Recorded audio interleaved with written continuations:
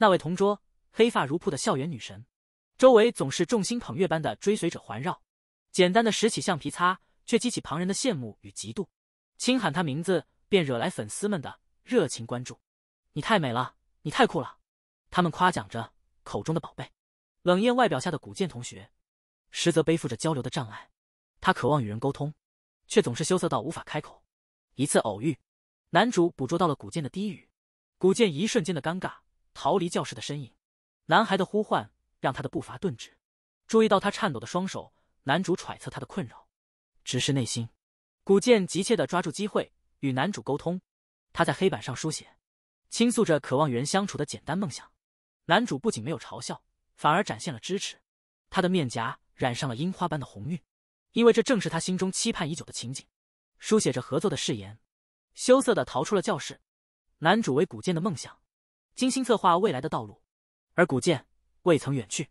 男孩的可爱之处让他心生羡慕，他能在短短时间内与人结为朋友。这样的古剑对友情充满了渴望，但当他鼓起勇气向他伸出友谊之手，他却出乎意料地退却了，因为他心底还留有对古剑的忧虑。曾经，他满怀热情地向古剑靠近，但古剑的沉默让所有话语都变得无声。热情碰壁，男孩感到失落。是朋友的恳求让他重新考虑陪他回家的决定。尽管他不断尝试拉开话题，古剑还是紧张到哑口无言。就在那一刻，街头的一个不速之客截住了他们的脚步，向男孩展开了热情的告白：请和我交往吧。不行，我是男孩。面对拒绝，混混扔掉外套，大喊一句：让我看看。想要强人所难，难上加难。就在这时，古剑捡起混混掉落在地的钥匙，递给了混混。本想说你的钥匙掉了，奈何过于紧张，竟然少说了。什么？这个女孩竟然说我？混混脑补画面，误以为古剑是见义勇为的女侠，吓得仓皇而逃。面对古剑的帮忙，男孩大笑着同意与古剑做朋友。这个女孩竟想当班花的舔狗，但看着自己粗胳膊粗腿的样子，觉得当舔狗都不配。可今天他突然发现，班花一直在偷偷跟踪着他，甚至自己蹲在厕所，班花古剑都在外面等着。女孩本想找机会开溜，可没想到出门就碰见了老师。老师懒得多走几步，就让女孩通知全班，体育课到体育馆举行。有社恐的女孩本想拒绝，一看后面跟踪的班花，吓得连忙答应。让我说，还不如原地消失呢。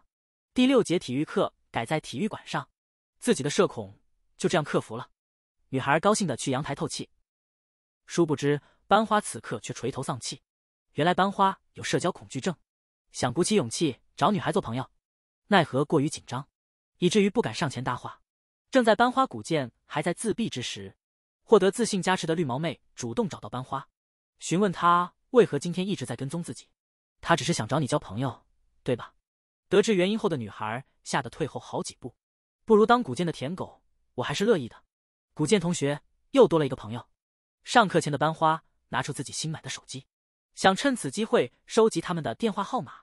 本想用动作表示，让他们把号码写在本子上，但奈何绿毛妹误会了他的意思。你是想把我舔狗的样子当壁纸，对吗？渲染告诉我了，古剑同学想把野人的手机号置于首位，所以我们还是写在纸上吧。野人男孩也在这一刻洞悉了班花的心思。这位黑发长直的美少女一直苦于交流障碍，意外地拨通了男主的电话，却伪装成客服。您拨打的电话暂时无人接听。古剑同学，声音真好听。这是古剑第一次有手机，毕竟之前不觉得需要，如今有了朋友，想要得到朋友的手机号。古剑的目光落在男主身上，这让古剑感到些微失落。索要了手机号，但只是写在纸条上。走到戴眼镜的女孩面前，他却先一步开口，表示可以提供任何帮助。就这样拿到了号码，古剑打算将男主的号码放在最顶端。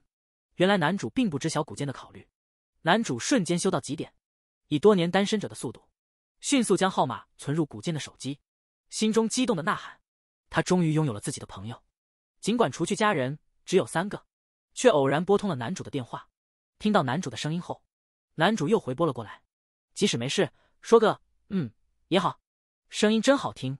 这位女孩有着双重面孔，在人前是个阳光灿烂的好同学，古剑的一根头发对她来说似乎富有魔力，甚至比性命还要珍贵。没错，他是个痴情的病娇，见到男主与古剑较为亲近，他只说了一个请字。眼镜女孩在他面前向古剑问好，他满是愤怒地盯着对方，直至对方落荒而逃。他终于鼓起勇气向古剑问好。面对社交障碍的古剑，只是紧张地注视着他。如果古剑回应了他这个普通人，那种被无视的感觉会如何？他强烈希望能介绍自己给古剑，为了在剧情中再次出现，粉发女孩照着指示做了。然而古剑感到极度恐慌，连桌子下的长腿也不自觉颤抖。但在古剑的眼中，他几乎忍不住要开口或采取行动。不，古剑是不可侵犯的，山井同学得忍耐，忍耐。粉发女孩突然建议放学后去古剑家，想象着古剑的气息会附在被子和抱枕上。古剑在卧室里给男主提供了2个选项，要么是喜欢山林，要么是爱好海洋，并威胁男主不得发出任何声响，把他锁在衣柜里。男主听到古剑的声音，便撞击衣柜寻求救援，把古剑吓得浑身发抖。趁古剑准备茶水之际，粉发打开了衣柜。古剑见状知道事情败露，宣称只有他才配成为古剑的朋友。古剑却自行解开绳子，坚定地告诉古剑，他会自己选择朋友。随后他与男主一同离开。正是他们俩。粉发此刻仍在古剑家中。在竞选班委的那天，果不其然，古剑同学获得了班级的一致支持，以全票胜出成为班长。而当事人古剑紧张的发抖，却被班主任误以为是激动。古剑真是充满干劲啊！身为男主的小野，正考虑冒险争夺班长之位，粉发女孩突然出面反对古剑。这番话一出，他立刻成为众矢之的，让男主和古剑深受感动。班长的席位似乎无法匹敌古剑的光辉，因此我建议为古剑配置更尊贵的职务，在国王、校长、首脑的候选名单中做出了选择。古剑被众人誉为神明，班主任竟对此毫无异议，班长的位置便因此悬空。男主不得不接过班长的重任，有一种被迫替罪的错觉。在课间，古剑收到了社交高手粉毛的游戏邀请，周围的人顿时觉得自己的呼吸停滞了，仿佛神明即将降临一般。粉毛刚解释完游戏规则，男主心不甘情不愿的参与。古剑在众人的关照中取得了胜利。接着是惩罚时间，败者必须做出接吻的表情。众人一下子兴奋起来，毫无疑问，他们都想看古剑做出接吻的表情。真是狡猾！紧张的气氛缓和了下来，最终只剩下男主和古剑。如果男主输了，那他的主角位置可能就不保了。拥有社交恐惧症母亲的体验究竟如何？男主与粉毛访问古剑的家，被他的眼神和秀发迷住。男主不禁称赞她的美丽。下一刻，我是萧子的母亲古剑秀子，永远的17岁。他俏皮地说。古剑在现场显得非常谨慎，担心母亲多说一句，急忙带着男主进了房间。粉毛随意地坐在床上，两人交谈不多，气氛再次陷入尴尬。古剑第一次有朋友来访，就在这时，古剑母亲带着茶水进来，实际上是想给他们提供独处的机会。然而粉毛在门外等待了15分钟，两人不仅没有任何亲密接触，连话都没有说几句。粉毛决心使出浑身解数，探索古剑房间中的秘密。果不其然，床底下发现了藏品。这还只是个开始。粉毛开始翻阅古剑的相册，目光被泳装照片吸引，还有许多古剑童年的照片。童年时也是蒙太可掬，送走了2位男生后，接到了一条新的信息：古剑去找妈妈，想要一副相框。珍藏这份幸福瞬间，感到了某种共鸣。见到古剑后，便装作跌倒以引起注意。龙之力意外的有所反应，还宣称这股力量足以毁灭世界，必须与公主可蜜莉亚签订血之盟约。古剑才是他口中的公主。古剑本人对此却一头雾水，对契约和龙之力一无所知。小钟声称斜眼失控，急忙奔向医务室。古剑对中二病充满好奇，粉毛揭露了男主中学时的中二病史。那时候粉毛还是男孩子，男主摆出了英姿，但女神却直接拒绝了他的邀约。世间中2少年捡一人，可能又多出了一个社交达人的男主。体育课开始前的热身运动，学生们都成对配对，每个人都希望与古剑成为一组，没人愿意和小钟搭档。小钟笑着自我安慰，然而笑声中夹杂着泪水。就在这时，古剑走了过来，伸出了手，邀请小钟一起做放松运动。在羡慕的眼光中，活动结束了。刚刚还在道谢，下一刻就陷入了一个陷阱，上当了吧，可蜜莉亚公主。夏日终将来临，粉毛仍旧无法控制自己的病娇本性。夏日酷热，令人汗流浃背。在这般炎热的考验中，总有些学生喜欢较劲，不是渴望超越古见同学，在视力和身高上不如古见，唯有体重和坐高略胜一筹。但这似乎在暗示着自己身形较为丰腴，双腿较短，定有些国度偏爱这类少女之美。如此想来，与古见不分伯仲了，一个劲儿全力以赴，最后关头已近在咫尺。不被出生、天赋及遗传所左右，凡事总有意外，现在就是那个例外。为了超越古见，面子与里子统统抛到一旁，而后取得了令人瞩目的成绩。史田叫住了古见，只想友善的握手示好，此刻满头雾水，朋友关系尚未明了，古见仍未采取行动。朋友，突如其来的新对手令人摸不着头脑。周末终于来临，购物之事粉毛发起提议，然而古见却羞于前往。粉毛随即拉上男主，一行人踏入商场，其中一男一女外加一个性别难辨的同伴。粉毛在邀请上戴眼镜的女孩，仿佛在遛狗般轻松，欣然同意参与其中。山井故作偶遇，实则精心筹谋，参与到为古见选衣的竞赛中。首先由粉毛为古见选出的是一件高开叉的红色旗袍，男主发表意见，认为这仅仅是满足个人偏好而已。山井的选择更为夸张，挑选的衣服远超预算，被无情淘汰。而眼镜妹的选择更为独出心裁，将校花打扮成极具乡村风情的可爱少女。小美在门外扫地时，目光落在净立门口的古见身上，尽管他热情迎接，古见却始终无动于衷。幸好店长与他相识已久，两人之间有着深厚的默契。小美对自己的情报了解感到不足，内心不免质疑自己的能力。店长轻拨古见的刘海，半真半假的威胁要将他的长发剪短并染成黄色。二人沉默中流露出的美，宛如一幅静谧的画卷。店长指派小美带古见去洗头，询问古见何时开始在此理发。古见清点杂志，显示了12字样的回答。小美一时自我怀疑，暗问自己是否真的会让顾客反感。怎样才能成为像店长一样的顶尖理发师？古见经过变身后，支付了4800元，再次清点杂志，表达了他的感谢。这解开了小美的迷惑，她明白古见并不是讨厌她，只是不习惯与人交流而已。古见刻意望向自己的挚友，周围人只是热心的打招呼和赞扬，唯有男主洞悉其中奥秘，察觉到古见身上的微妙变化。那些刚与古见打招呼的人陷入了深深的自责，山井甚至开始怀疑自己是否真的过于敏感。面对期末考试的恐惧，古见听后，他那水汪汪的大眼睛让粉毛无言以对。显然古见有所误解，他只是对考试感到厌倦，日常学习的压力已足够沉重，还要去图书馆复习。在图书馆内请保持安静。从眼镜妹那里得知，这位可爱的萝莉学姐是图书管理员。一个不经意的笑声，粉毛从书包中掏出积木，也开始玩起了积木游戏。男主在气势汹汹的学姐和呆萌大眼的古见之间左右为难，粉毛做了一个鬼脸，成功的制造了3次惊喜，为男主和古见创造了单独相处的机会，也无形中促进了他们之间的情感发展。炎炎夏日终于到来，古见提前完成了所有暑假作业，宅在家中已是第7天。尽管如此，他选择继续舒适的躲避外界。古见怀着兴奋的心情早早起床，穿上了男主精心挑选的连衣裙。对于带去的物品，他反复检查了整整7遍，母亲也不断叮嘱，满是关切。古见匆忙脱离了母亲的叮咛，避免迟到，终于在水上乐园与粉毛和男主会合。然而事情开始变得复杂起来，他紧张地呼喊，不要把我丢下。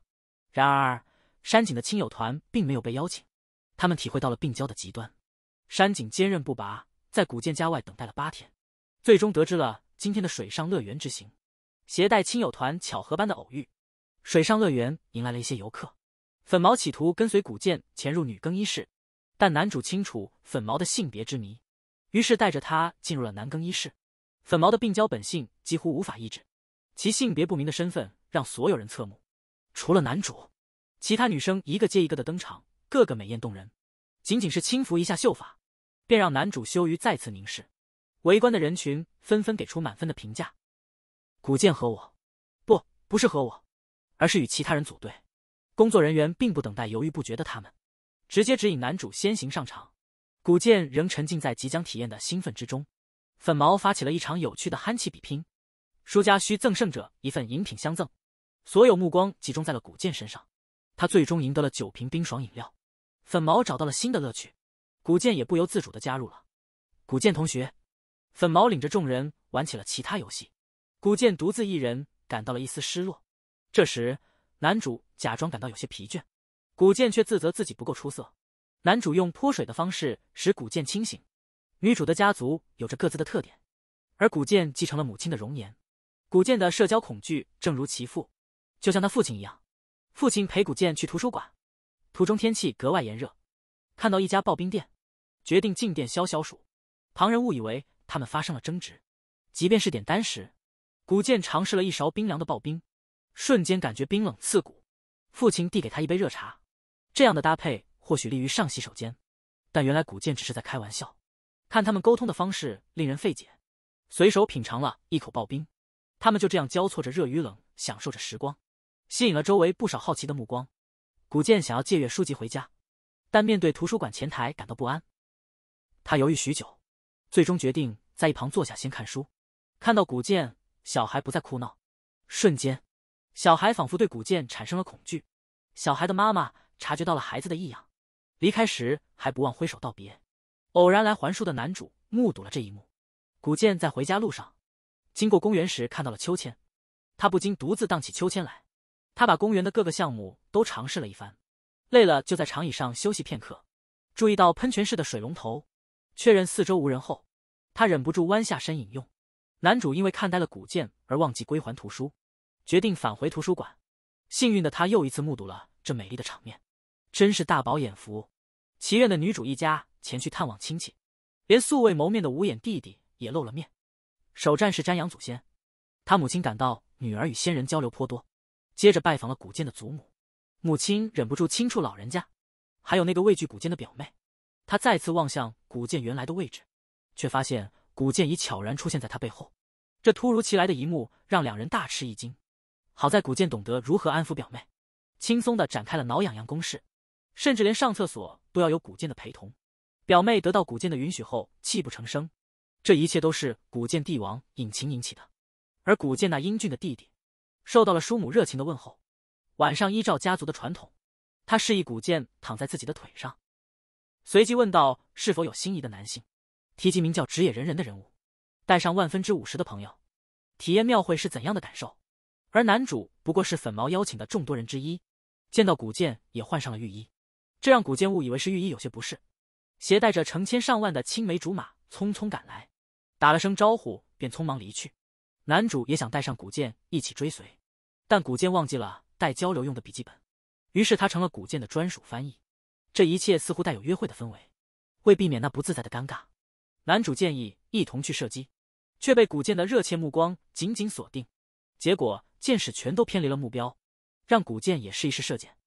在射箭比赛场地，果不其然，史田连续3次未中靶心，此时不得不使出杀手锏。粉毛建议他们一起玩挑糖饼游戏，粉毛已经尝试了无数次，但古剑只是静静地看着男主，粉毛的叫嚷对他毫无干扰。男主察觉到古剑的目光，紧张的一手戳穿了糖饼图案。粉毛察言观色，找到了离开的理由。两人短暂地陷入了沉默，意外的他们几乎同时开口。男主彬彬有礼，让古剑先说。他紧张的并非是因为忘带笔记本，而是有些话结结巴巴说不出来。这种迟疑简直可以比拟火星的遥远距离。他们只是随意逛逛庙会，却意外看到古剑身着浴衣的倩影。然而粉毛毫不在意，携着主角一同直奔绳索抽奖摊位。见到摊主老婆婆颤抖的模样，便请求主角帮他报仇。主角每抽取一次，影帝巧舌如簧的连哄带骗，换来的不过是纸巾一包，只留下古剑一人。老婆婆确信他也难觅大奖，这些小节正展现了我的战术之巧妙。古剑或许是命中注定的幸运儿。接着古剑尝试捞鱼，偶遇自诩中二病的少年，他邀请他加入自己的行列。不清楚于是受少年惊吓，或是古剑魅力所吸引，山井醒后再度寻找到古剑，不知为何让他原地蹲下。我买了香肠作为食粮，快来尝尝我手中的香肠。古剑的注意力被远处的大狼所吸引，转头一看，自己竟迷了路。幸好主角及时出现，找到了他，随即带着古剑就坐。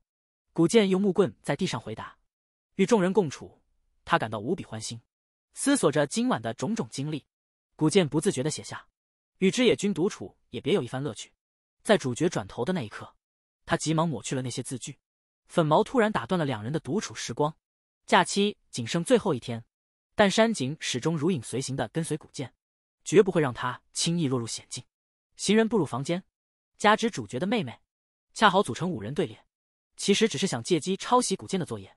当众人开始谈论假期所遇，大家都纷纷分享假期的经历，大伙儿误以为自己做了什么错事。古剑表示他实际上也很高兴，他不愿假期过得太快。这时粉毛忽然想到，还有一堆作业没完成。那些假期没见到古剑的同学，兴奋的就像是在庆祝新年。这位紧张又自卑的女孩是景中，作为乡下来的她似乎有些不太适应。她试图让自己更像城里人，这本身就足够让她觉得尴尬。手提奶茶穿行在写字楼间，她又开始考虑午餐的选择。她拒绝了。景中听说古剑要去城里的大型商店买东西，他注视着古剑那双大眼睛，萌呆地走进店。面对店员的询问，他问面包是否需要加热。面对一系列问题，他好奇古剑会如何应对。结果古剑脑子一片空白，店员只好给他准备了一个标准套餐。古剑带着错拿的套餐离开了，他誓言要永远追随古剑大人。与此同时，粉毛面临着古剑第一次尝试玩电子游戏。古剑这周末收到了信息，被昵称为中中的同学邀请他到家中做客。当他抵达中中的家门前，他最终还是没能按响门铃。可怜的蜜莉亚公主，没错，小钟是个典型的中二少女。古剑好奇地打量着柜子上的手办，他那聪明的大眼睛充满了探究。两人坐下后都没说话，笨拙地试图找到共同的话题。小钟打开了他引以为傲的高级游戏。为了打破尴尬的沉默，小钟邀请了粉毛加入，粉毛又带上了男主，4人便开始了一场激烈的大乱斗游戏。选择好角色之后，男主开始指导古剑游戏的操作。粉毛早已锁定了新手古剑作为对手，两人的对决异常激烈，旗鼓相当。在古剑这边，男主仍在耐心教授古剑如何移动。古剑不慎落入虚拟的泥坑中，终于从中挣扎上来。男主建议古剑摆脱泥巴，继续手把手地进行指导。泥巴四溅，搞得一团糟。小钟趁机攻击，观看小钟得意洋洋的大声庆祝，提议再来300回合的较量。只有5000个红包待发放，不确定粉毛的请求是否给古剑带来了压力。5000个红包并不是难以应对的任务，但古剑患有严重的社交焦虑，一站定位犹如一根呆板的木桩。未能发放红包的古剑快要急哭了。旁边的神秘白熊在鼓励他。古剑的士气遭受了打击。这时，一位女士出现了，鼻子痒痒的，仿佛要打喷嚏。准备见人时，满脸尽是汗水。刚踩到口香糖，怎么也擦不掉。这样的倒霉，不知道是否忘了看日子。看到希望的他又开始犹豫，因为直接上前太过尴尬。古剑察觉到他的急迫，主动走了上去，亭亭玉立的要求对方行动。情况逐渐向好的方向发展。山井不知从何而来，大声呼喊，现场变成了领取纸巾的队伍。用不了多久完成任务，薪水将3人平分。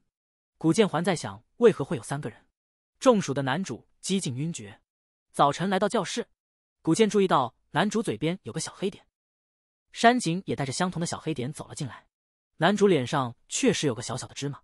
运动会如期而至，粉毛格外兴奋，巧妙地加入了女生组别。旁边的红发学姐显得格外引人注目，感受到了每个人的热情洋溢。16.9摄氏度的微凉空气，离开时还特意提醒大家不要拖累班级。山井预言红发学姐会成为焦点，号召大家在运动会上给她一点颜色看看。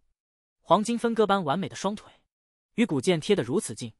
接下来是男女混合的接力赛，意外的是，竟然还有艺术家分项。眼镜妹带球跑得特别慢，内心充满牢骚，不解为何要参加这样的运动会，心想赶紧草草了事。突如其来的关卡，不能用手抓糖果，难不成要用脸去做这种羞耻的事？在慌乱中捕捉到古剑充满期待的目光，那么就用我所能的力量，在这片粉色的人海中寻找糖果。白脸小钟接棒传给男主，看着大家为男主加油助威，古剑也想贡献自己的力量。男主接力跑得气喘吁吁，这一刻仿佛时间凝固，最终获得了第3名的中等名次。在校运动会的人群中，同学们惊讶于多出的一位丈母娘形象。古见匆忙将母亲从人群中带开，原来母亲是来加油支持的。正好这时雨水也停了，比赛再度开启。在指定物品的环节，男主直截了当的拒绝，只是轻轻指了指自己的头。男主立刻明白，他想借用的是发带。比赛变成了全校学生的抢椅子大战，100把椅子被各班的叛逆者送到了古见面前。经历了数轮紧张刺激的比赛，运动会最终落下了帷幕。最后的项目终于来临，激动人心的班级接力赛即将开启。之前的得分现在显得微不足道，赛事正式拉开帷幕。古见因紧张而无法与队友握手，你的冷静确实令人印象深刻。接力棒几乎同时交接，2位选手速度旗鼓相当，古见不慎踏入水坑，出人意料的一幕，结果不幸摔倒。这时古见的伙伴们开始疯狂地助威，古见紧握拳头，惊人的连续超越3名对手，仿佛在这一刻时间停滞。尽管如此，仍未能赢得最后的胜利。红发学姐此刻向古见表达歉意，自责不应该早前的轻视。事实上她是热情似火，大家对古见的伤势如此焦虑，不再关注输赢。红发学姐被周围的热情所感动，泪流满面。自从古见成为众望所归的人选，男主不情愿地成为班长，班上的大小事务都由男主独自处理，职也赋予古见创建亲卫队的重任。古见亲卫队究竟是什么呢？这时小峰加入了他们，男主误以为又有新任务，古见主动提出帮忙，却被男主谢绝。2人边搬东西边交谈，提及古见时，小峰认为他难以亲近，给人压力，还常用锐利的目光凝视。其实古见并不可怕，一旦与他交谈，你便会明白，他其实十分愿意交流。小峰似乎有了新的认识，忽然注意到古见在旁偷偷观察，随即快速离开。放学后，男主仍在苦恼如何管理古见护卫队。男主自认为是个好人，却又显得有些迟钝，让古见先行离去，似乎不介意2人独处。后来回来继续帮忙，好人不禁察觉2人之间的关系并非平淡。热心的男主向古见打了招呼，古见对昨日的趣事忍不住发笑，我全力支持你们俩。古见同学，你觉得呢？古见和男主之间的关系迈进了重要一步，交换了意义非凡的小物件。古见好奇地暗示着男主，男主提出去拍个大头贴作为纪念。活泼的粉毛也加入了我们。又回想起古见离开时的样子，他那时正专注地望着娃娃机里的玩偶。3天后，男主拿出了一只橘猫玩偶，回忆起上次一起去游戏厅的情景，你似乎对他很感兴趣，只是我运气好，一次就抓到了。原来古见也曾再次尝试抓取。粉毛的出现让2人都感到羞涩。古见回家后望着那只交换来的橘猫玩偶，妈妈不禁露出了宠溺的笑容。文化节如期而至，为了发挥古见的潜力，班级提出了多项提议。粉毛提议设立女仆咖啡厅，大家都期待看到古见身着女仆装。而病娇的山井提议设立鬼屋，竟是想在暗处悄悄接近古见。小钟怀抱着组建乐队的梦想，难道没人渴望聆听他的歌声吗？而眼镜妹则向往玩击打游戏，在游戏中她成为了古见的目标。忍者则有着拍摄电影的野望，电影剧情讲述忍者救出古见公主。小峰同学专心制作饭团，古见亲制的饭团几乎让全班同学忍俊不禁。跳舞、烤肠销售，男主去询问古见的选项，同学们获悉消息后，随即开始筹备班级装饰。古见欲帮忙却被制止。神鹰接受众人的膜拜，他是班级的活动组织者，正准备采购必需品，邀请古见同学同行。大好人小峰也加入行列，3人一同前往商场。活动委员开口几句便神秘消失，2人分散开来寻找，终于找到了也在找他们的活动委员。古见好奇为何要找他帮忙，看到你与男主相处的情景，我似乎也想成为你的朋友，并表达出找他帮忙的快乐。但转瞬间，活动委员显得有些不够明智。在归途中，活动委员夸耀与古见成为了朋友，一起努力举办文化节吧。他们来到学校，男主从楼上看着古见靠自己结交新友，前方是古见女神的风采，背后是弟弟男神的影子。古氏一家在男主一家手中显得不堪一击。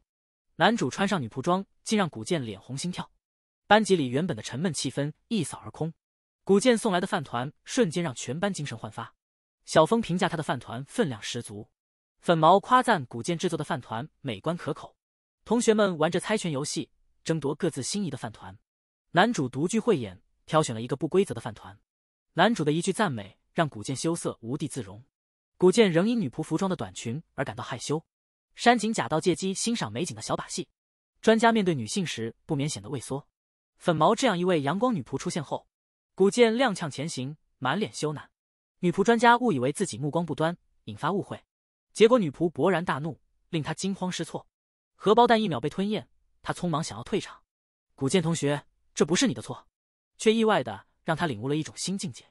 古见脱下的女仆装引人遐想，内心却暗自惊叹这意外的惊喜。